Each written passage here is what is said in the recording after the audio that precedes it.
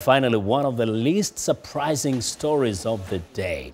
Just 1 month before Apple Smartwatch hits the market, China's thriving copycat manufacturers are already selling knockoffs, some openly advertised as Apple copies. So instead of spending between $349 and $17,000 for the genuine Apple Watch, shoppers can grab Android-powered lookalikes for well under $100. Now, the fakes even have the same number of buttons, share the digital crown navigation tool, have the same look and feel as the real Apple, and they even tell the time.